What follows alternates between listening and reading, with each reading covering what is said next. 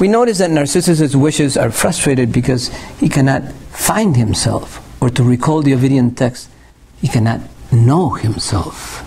This is a problem with a twofold interest, because if on the one hand it makes reference to the ontological uncertainty of the character, as we shall see, the poem also addresses problems of pictorial representation and its relation to poetry. It takes up the well-known Horatian concept of ut pictura poesis, a concept which was the object of much discussion in Vallecavides's time. So let us look at this other side of the poem. We read, and I will skip the Spanish. The nymph's beauty I cannot copy, for all I have are shadows, and I lack colors. Moreover, this painting comes from a press, and when Narcissus looks at himself, his impression appears in white ink.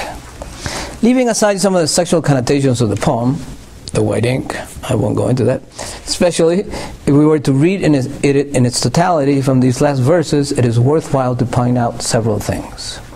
First, Vallecavides's reference to the difficulty of pictorial representation seems to carry a perhaps mockingly critical view of the polemic taking place between theoreticians and painters, that of giving preference to the drawing or to favor lively colors.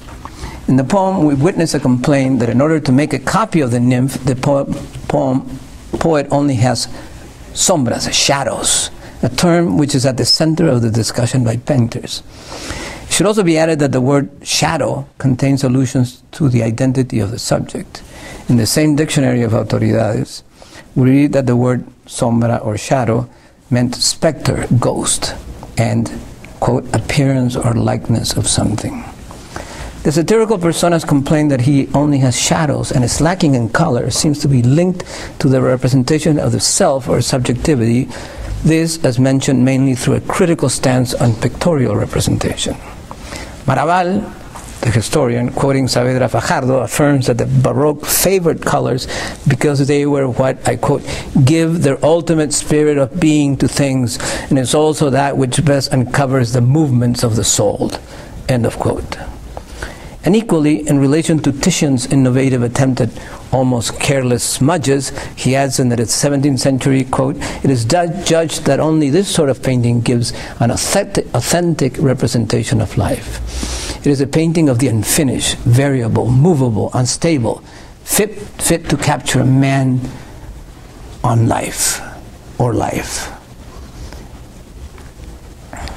Such approach is understood since man is in possession not of a complete being, but rather a being in the process of becoming, a fieri, not a factum. Therefore, correspondingly, an unfinished being and in a continuous state of change. Such a perception of painting as it relates to potential mobility is important to Maraval's view of the Baroque, for it is seen in its social and economic terms. As one more example of the ideology that moves the Spanish state in the direction of fomenting cultural expressions and political institutions of a disciplinary nature, and therefore promote a reaction toward a static society. It is my sense that a facile transfer of Maraval's concept to the New World is a common error taken by most colonialists who tend to think that Spanish 17th century economic and therefore social crises were being duplicated in the New World provinces. There's much documentation to the contrary, but again, that's an interesting subject for another lecture. To go back to the Narcissus poem, what we observe then is that in it there is an interesting preoccupation, quite baroquely so, with a precarious and confusing borderline between self and the appearance or representation of self. Furthermore, the cited verses, the satirical persona juxtaposes his perspective with that of Narcissus. I quote again. Moreover, this painting comes from a press, and when Narcissus looks at himself, his impression appears in white ink.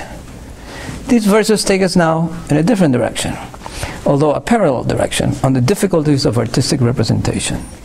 The reference here seems to be that of the impression of figures on paper, or xylography, again putting into question the uncertain relationship between the self and its representation, with perhaps a degrading or further unstabling element of self associated to the multiple reproductive capacity of printed reproductions. More important, however, is the fact that in these verses, the impression that Narcissus has of himself, impression as a word not only refers to the visual but also to a moral self-understanding, attends to a greater dismantling of the figure. He is no longer represented by mere shadows, but now through white ink.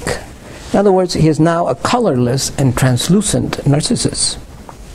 My interpretation leads one to conjecture that the metatextual reflections on the problematic representation of Narcissus and his frustrated desire for self-knowledge conform to Baroque preoccupations as expressed by Marval, that is, of a self who finds himself in a situation of instability or ontological uncertainty.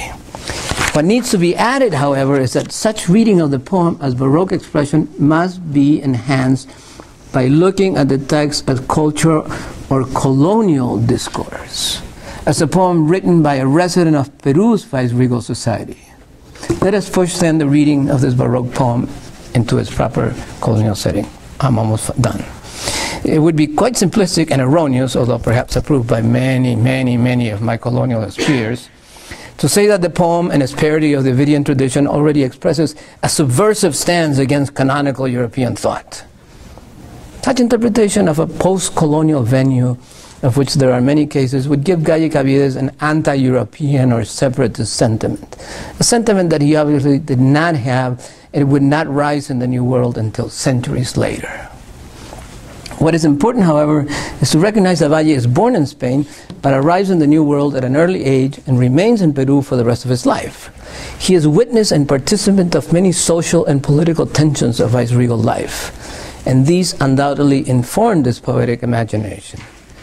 It is a well-known fact, although at times exaggerated, that these were antagonisms between criollos, those born, as I said, in the New World or permanent residents, and peninsulars or Spaniards who either came to the New World as part of the Viceroy's court or were here to gather riches and return to Spain. These groups, not to mention others of various racial compositions such as castas, were always in a process of creating and dissolving alliances and antagonisms. The Mexican poet Octavio Paz, although speaking for the case of the Viceroyalty of New Spain or Mexico, says that many of New World inhabitants felt themselves to be loyal subjects of the crown, but at the same time could not hide from themselves their inferior status.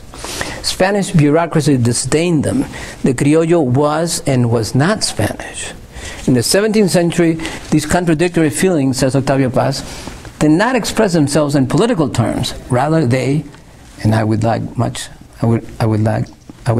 like here for Valle Cavides, they had an effective and artistic coloring.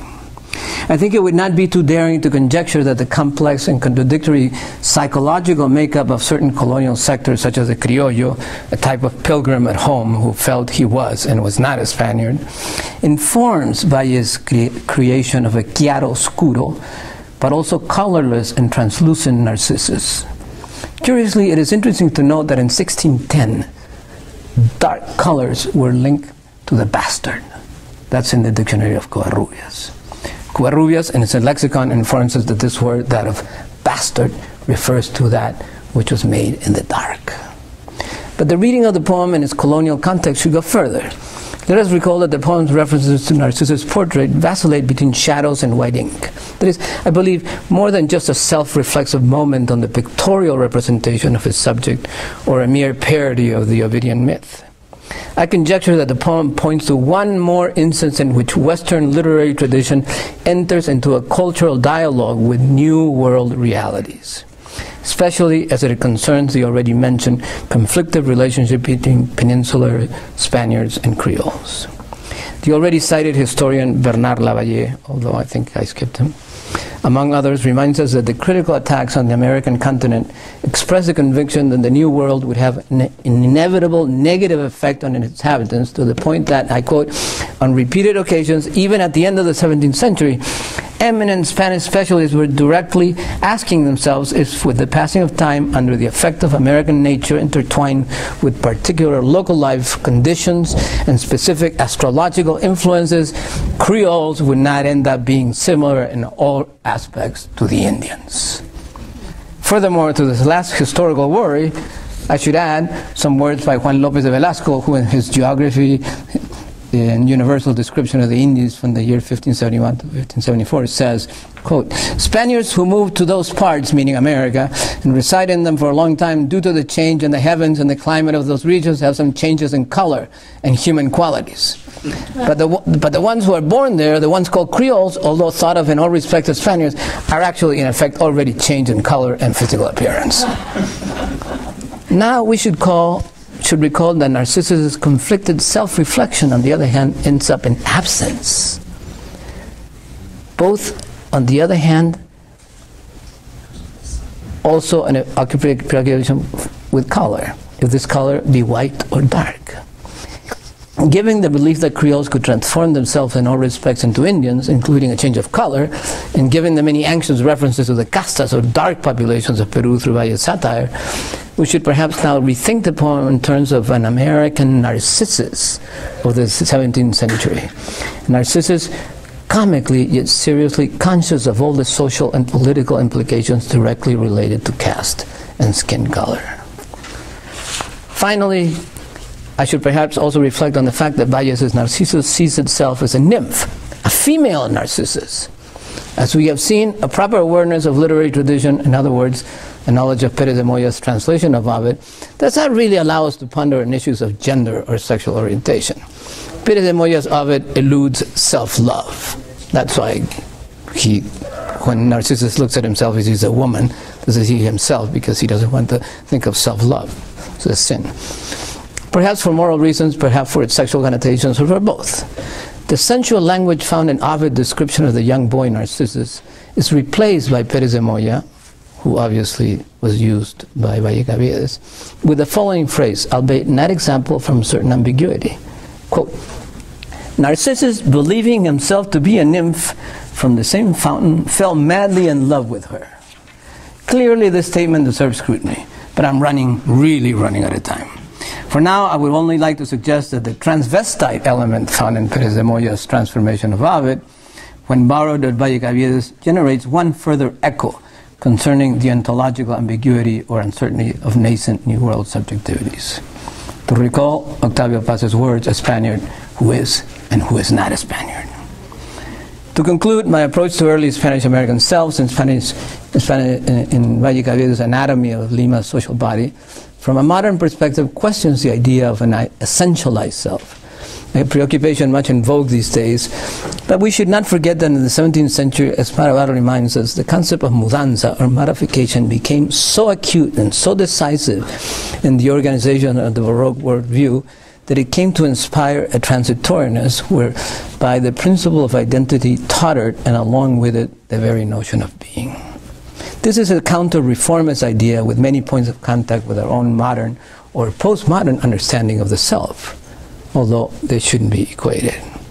Viceregal's satire, that of an American Spaniard of the 17th century, is informed by the Baroque worldview, an optimal view with which to reflect upon the conflictive nascent New World subjectivities, as exemplified in the case by conventional satirical burlesque types, such as the prostitute infected by the pox, the poor poet whom I skipped, or the figure of Narcissus. Thank you very much.